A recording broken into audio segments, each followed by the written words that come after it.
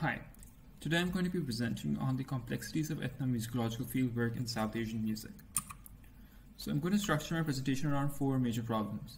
The first problem is that of discipleship, becoming a part of a musical culture that is not very kind to outsiders. The second is the problem of perspective. How do you reconcile conflicting ideas about music and the other social issues related to music? The third is that of conflicting loyalties.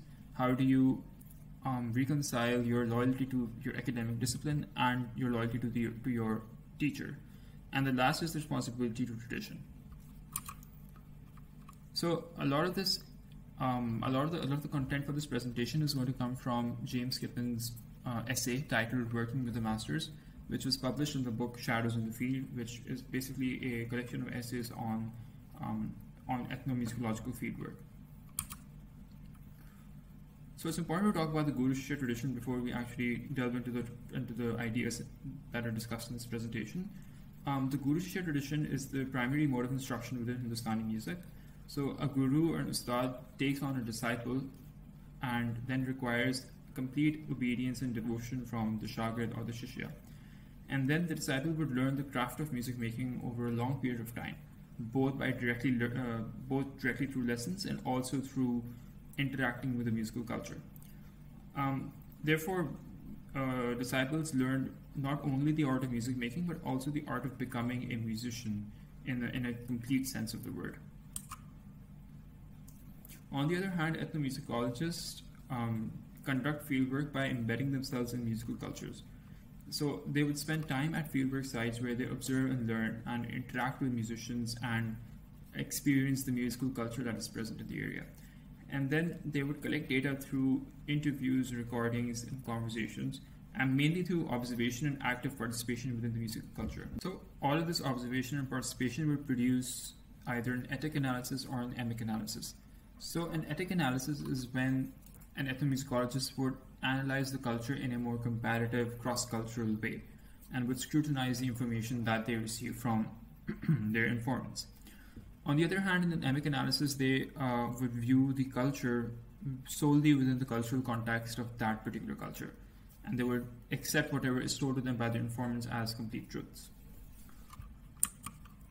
So the first problem that an ethnomusicologist has to face is that of becoming a shagird in the first place.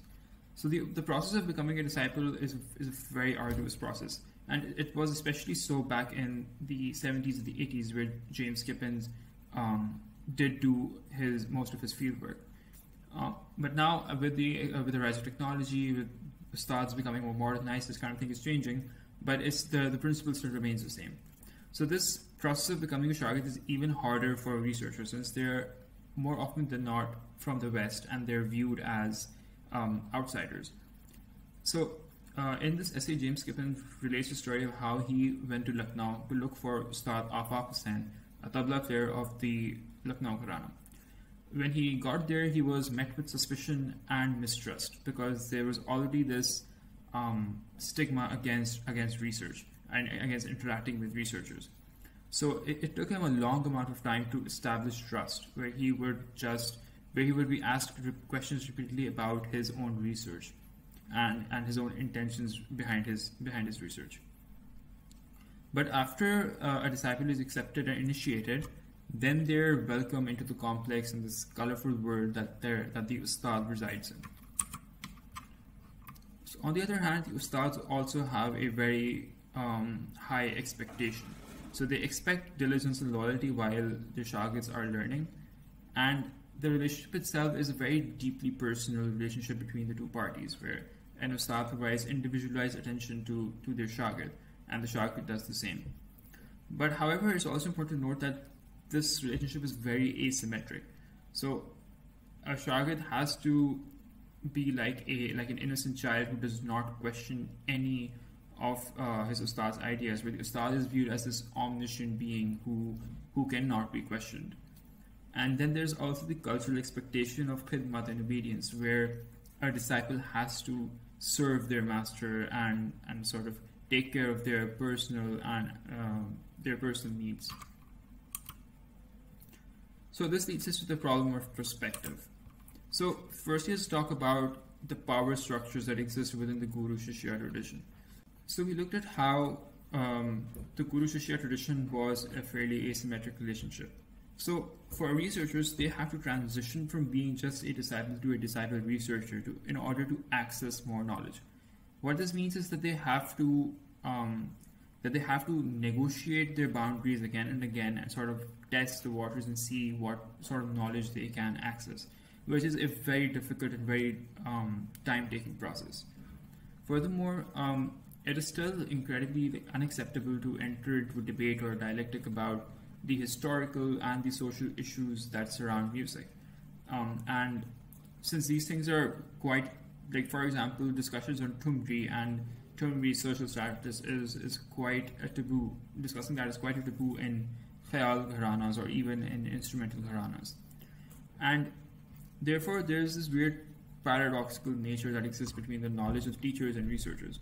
Teachers exist within their own narrowly defined universe where they reign supreme, where whatever they say is accepted as truth. But then researchers have access to this universe that is larger than that of the Ustad. But then there's also this idea that forms this very complex dialogic relationship where a researcher would have more understanding about the world that the Ustad lives in, but then would also not have the repertoire or the knowledge or the means to understand what the significance of the world that the Ustad is living in. So another problem that this asymmetric relationship causes is that historical accuracy becomes a problem. So for scholars that work in history, it is next to impossible to challenge an Ustad's knowledge of history. And what happens is anecdotal history can often contain factual inaccuracies. So a researcher can't really access information about an Ustad's social status or background or past. So having a candid conversation about these things is often considered incredibly imprudent. And therefore, as seen here, a more experienced researcher would have to infer these things from conversations rather than explicitly talk about them. On the other hand, there are also a lot of, there is an entire world of non-academic discourse. People write books all the time about non-academic texts about music and their relationships to music all the time. So these books are usually written by connoisseurs or enthusiasts or disciples. And more often than not, they're hagiographies of influential musicians. And they often contain factual inaccuracies because they usually present anecdotes and ideas that they've heard from other people that are reported in books. But they do also provide an insight into the cultural landscape of the music and the nature of connoisseurship and music appreciation. So on the right, we see The Lost Word of Hindustani Music, a book by Kumar Prasad Mukherjee, which is a very popular non-academic text talking about musicians of the early and mid-20th century. So the third problem that we look at is that of conflicting loyalties. So there is a very natural inherent conflict of interest between musicians and researchers. So musicians have the power to restrict whatever knowledge is published. They're afraid of whatever the knowledge that they publish of being stolen by people from other gharanas. And that is understandable in the cultural context because there is this sense of protectiveness that has been ingrained into them over the past 150 to 200 years.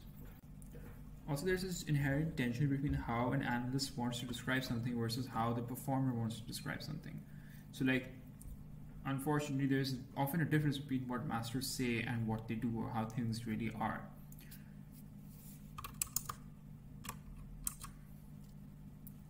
So, reporting the truth often carries a certain cost. So Kippen wrote about his Ustad's family even though his Ustad would not have approved of it. And this is often the case where researchers write about their Ustads and their families, taking advantage of the fact that their Ustads cannot access the academic texts that are written by them. So, but also on the other side, there are a lot of social issues that risk censure by musicians because a lot of these topics that ethnomusicologists want to talk about are considered taboo within the musician communities. Therefore, especially for inexperienced researchers, they find it very difficult to talk about these complex issues because it's hard to navigate the boundaries of what is deemed acceptable to talk about within the nature of within these gharanas. However, it's also important to understand that exposing the truth can be harmful to musicians because they do live in a society where social stigma carries a lot of weight. So researchers must take great care in understanding the impact of what they're publishing. So there also have been cases in the past where ustads have used the loyalty of a disciple to elicit their loyalty as scholars, and they've pressurized them into justifying contemporary lore and presenting it as historical fact. However, so the reason they do that is because they want to historicize their claims of prestigious lineages, which is a very important aspect of social reputation and prestige within the world of Hindustani classical music. So James Kippen writes about this anecdote concerning Birju Maharaj's ancestors and the ancestors of Ustad Afaf Hussain, and how Birju Maharaj's ancestors were supposedly Brahmin, which sort of adds this legitimacy to the art form of Kathak. However, there isn't much historical truth to that statement, and it simply serves to show how not reporting the truth or reporting fabricated accounts can often lead to a very real-world impact on the lives of these musicians. So lastly, we'll come to a concluding section where we talk about the responsibility to tradition. So what happens is that in this entire researcher-disciple dichotomy, there is this academic responsibility that a researcher has to paint a portrait of a musical tradition as accurately as possible, even though this accurate ethnographic writing can be very uncomfortable. On the same spectrum, these ethnomusicologists also face this responsibility towards tradition, since they spend so much time within these musical cultures to sort of become embedded into them, and in some cases they can also become an active link in the chain. So James Kippen became an active proponent of the Lucknow Gharana tabla tradition, where he also became a teacher and he also served as one of the leading members of the Gharana. And then they also become representatives of the tradition, and then they help transmit knowledge. So just to conclude, there are several challenges that ethnomusicologists faced when they perform fieldwork, and their work often entails obtaining access and then disseminating very privileged information that would not be available publicly otherwise. So they have this academic responsibility to their discipline, and they also have a responsibility to tradition and to their ustads and their gurus, etc. So there's this entire problem of conflicting loyalties and then figuring out how to effectively reconcile them while also not causing harm to the truth and not causing harm to the musicians and their world as well. So some of these references that I used was The Life of Music in North India, a text by Daniel Newman about the social organizations of music in India, of musicians in India. Then Shadows in the Field, which was basically a collection of essays about fieldwork. Then James Kippen's dissertation on the tabla of the Lucknow Gharana, and a short introduction on ethnomusicology by Timothy Rice. Thank you.